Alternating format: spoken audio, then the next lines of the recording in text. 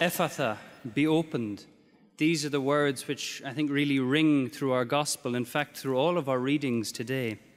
These words which Jesus uses to open the ears of one unable to hear, to open the mouth of one unable to speak. Yes, Ephatha, be opened. And St. Mark in his gospel preserves these Aramaic words of Jesus in his Greek gospel, and we keep them in our English translation, which we hear today. These words, Ephatha, be opened. Now, on one level, we have this very physical healing of the man by Jesus, but also there's a deeper spiritual level too, and we should never really separate the two, but we can examine and look into this. Because in his account, Jesus' healing of the deaf man, St. Mark is also linking Christ's ministry to the prophecy we heard about in that first reading, to the prophecy of Isaiah. Now, Isaiah, in his writings, in his prophecy, foretold this great messianic mission, this great saving mission of the one who is to come. And of course, we know that that mission is fulfilled in Jesus. And one of the links St. Mark uses in his gospel that we've just heard today is he uses very similar language, similar vocabulary, similar words. In fact, one of the words St. Mark uses in the Greek, the only other place I found it in the Bible is in the Greek version of Isaiah, which we have heard today. This idea of the lips of the dumb, the tongues of the dumb which sing for joy. So St. Mark is making a very clear link between Isaiah that we've heard in that first reading and Christ in this fulfillment of the messianic prophecies, the great fulfillment of the longing of Israel. So St. Mark is telling his listeners, and he's telling us, that this Jesus who we hear about in the gospel, this is the Christ, the Messiah that Isaiah foretold, because this Jesus is the one who enables the deaf to hear, the blind to see, the lame to walk, just as Isaiah promised. So St. Mark is telling his listeners, he's telling us too, that this Jesus is the one who fulfills the hopes of all the exiles, fulfills the hopes of all the pagans, fulfills the hopes of all the world. He's telling us that in this Jesus, in this Christ, God has done what man couldn't. He's telling those who will listen, he's telling us, that this idea of the Messiah who is coming, this great longed for Messiah that we read about throughout the whole of the Old Testament, is no longer a future hope. He's telling us it's no longer something to be longed for. No, he's telling us that this Messiah, he is a present reality. He has come among us. He's telling his listeners, he's telling us that Christ is here, that Christ is among them, that Christ is among us, and that they and we, if we have ears to hear, if we have eyes to see, then Christ will also work his wonders in their lives and in our lives too. Now, you might say that's all very well and good, but how do we let Christ in? How do we let him work in our lives? What do we have to do? And I think our gospel passage helps us there as well.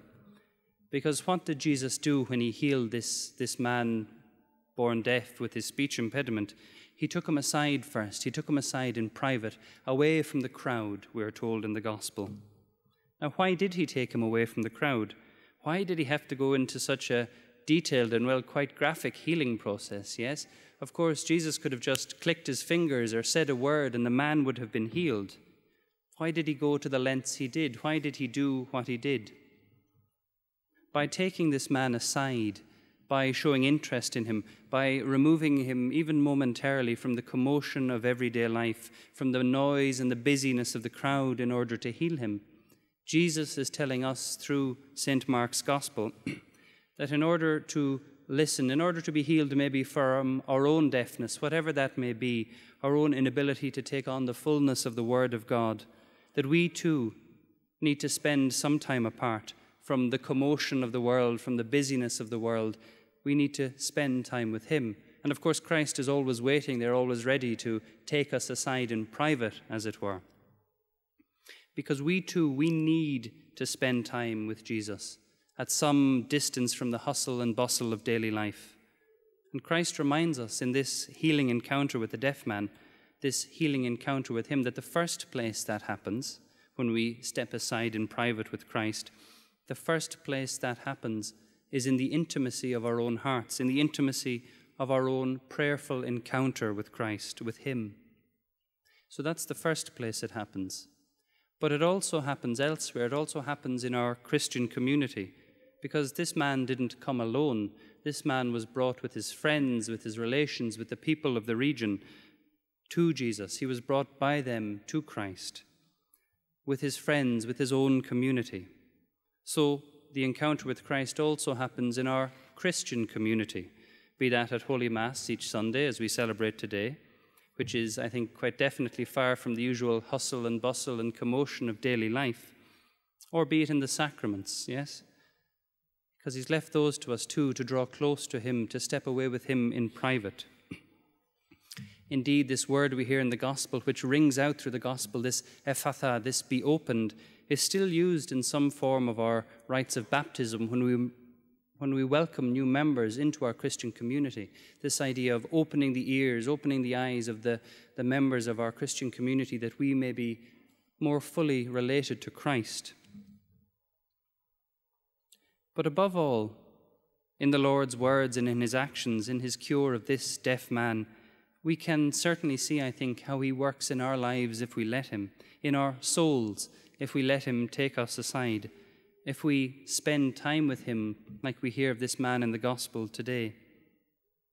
Because if we let Him, Christ will free us from our sins in the sacraments of baptism and confession. He will open our ears to the Word of God, which we hear at Mass and which we read in the Scriptures. He will loosen our tongues, yes, to speak to Him and to proclaim His praise and to worship Him rightly. In a few minutes we'll hear this phrase, "Let us give thanks to the Lord our God," yes? So this is part of loosening our tongues to come to Him, to speak to Him, to praise Him properly. And indeed, I think the first words that this deaf man, this man no longer deaf, this man able to speak now, these first words that he would have said, or the first words he would have heard, would have been this ephatha, be opened, and then the first words he would have said would have been praise of Christ, praise and thanks for the great wonders He has done in his life. Yes? So we too in our own lives, I think we too are this deaf man we hear about in the Gospel. We too are witnesses in our lives to the work of Christ, to His love, to the great things He works for each and every one of us. And as with the disciples and with the friends of that deaf man, we too can respond with unbounded admiration to the works of Christ. Again, as we hear about in this Gospel, we too can say, He has done all things well. We too can praise and worship Him like this. So maybe in this Mass, in this Holy Mass today, let us ask Christ to open our ears to hear Him more clearly. Let us ask Him to open our eyes, yes, to see Him more fully, and to loosen our tongues so we can speak of Him and speak to Him and speak of the joy and the praise and the healing that He can bring to each and every one of our lives. So let these words of the Gospel today maybe ring in our ears today. Ephatha, be opened.